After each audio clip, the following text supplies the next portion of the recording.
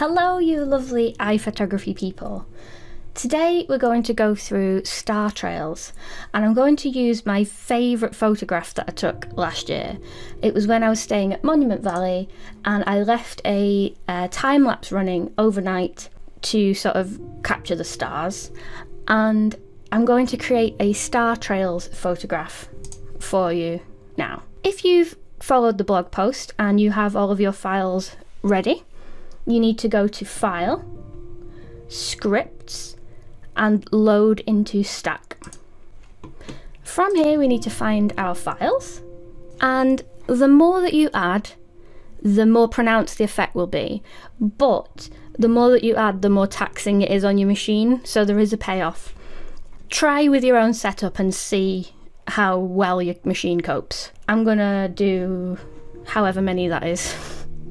And when we have them in here, tick Attempt to automatically align sources. This stacks everything for you so everything's in the right place. And then we press OK, and you're probably going to need to get a coffee because it takes a hot minute. Once your images are loaded, you should see something like this. All the images here will be all in a stack. So when you get to the top and you change the visibility on each layer, you can see all the different exposures. Now, the first thing that we need to do is choose a layer for the bottom layer, the one that everything else is going to be stacked onto. And this needs to be an image that has a very clear foreground. So I'm going to choose this one. And what I'm going to do is just drag it all the way to the bottom.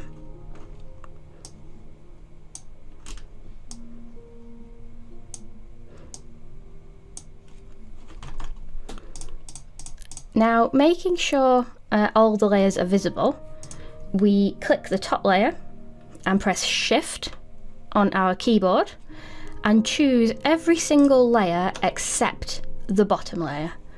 And then we're going to want to change the filter mode to lighten.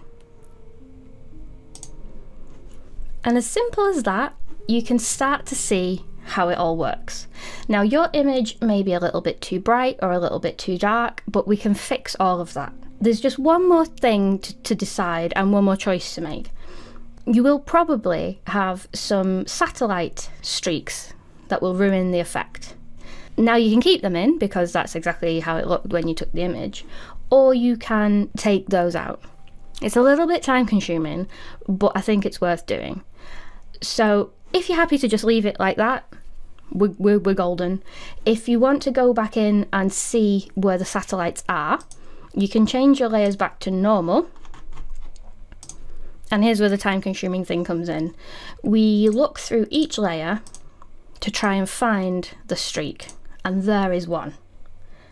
We can use the magnifying glass to zoom in on it, and then we can use the spot heal tool, which is this one. It looks like a little plaster. Now, you might need to change the size of the brush using the panel at the top.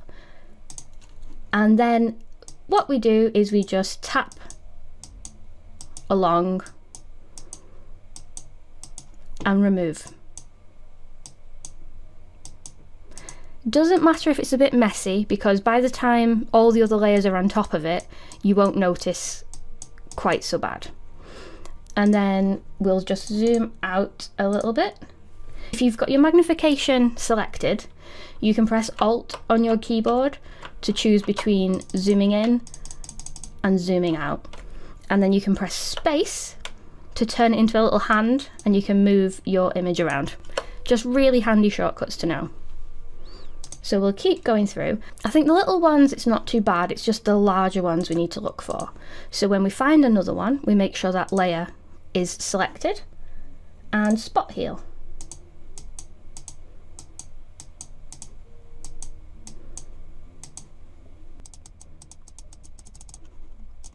And then we keep looking.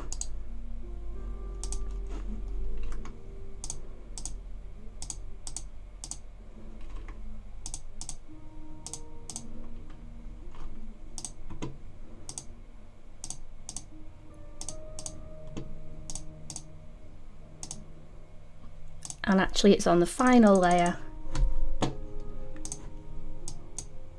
That actually wasn't too time consuming. There was only 3 images that I needed to edit. Sometimes there'll be more, sometimes there'll be less. It really depends on what you've captured. And using the magnifying glass as well, just to show you, you can also right click and choose fit to screen if you get stuck. And as I say, your Alt button will toggle between forwards and backwards. Now we just need to make all the other layers visible.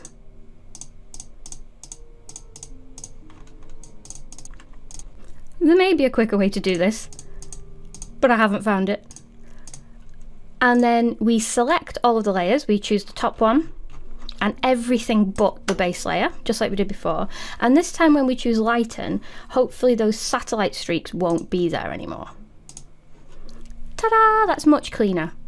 Now I know it's overexposed and stuff, but we're going to work on that. We're going to go to Image and Flatten Image. You'll be happy to know that if your machine was struggling at any point during that, this is when it'll speed up, because now you're just editing the one image.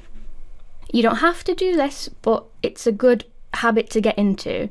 If you right click on your background layer and press duplicate layer, that way we're always working on a copy. So if we completely mess this up, we haven't ruined the original. It's just a good habit to get into. Now to just get this how we like it, I'm going to go to Image, Adjustments, and there's a few ways that you can do it. You could go to Brightness and just turn down the brightness and boost the contrast. And as you can see, we're getting there. That's pretty good. I'm just going to undo that. That's a good way to do it. Another way to do it is to use your curves. Now, anything over here is the bright parts of the image, and anything over here is the dark parts of the image. So if we pull it in the middle, everything will get darker. And if we pull it in at the top, the highlights will get darker as well. It's the same effect, it's just a different way of achieving it. So just for ease, we're going to use brightness. We're going to bring down the brightness and up the contrast. And now that's looking really cool. You'll notice, because we've stacked the images and they've gone on top of one another, there's just a little border around the edge. So we'll need to use the crop tool just to pull that in a little bit. I'm going to line up the horizon with the rule of thirds line, and I'm just going to attempt to straighten it ever so slightly as well. Ta-da! So this is how we make the light trails. You add in all of your layers and change all of the layers but one to lighten. The more images you add in, the more pronounced the light trails will be. If you leave your shutter open for longer when you take the images, you know, you could leave it for 60 seconds or longer if you have ways to do that, then you can add in fewer images and get a more pronounced effect.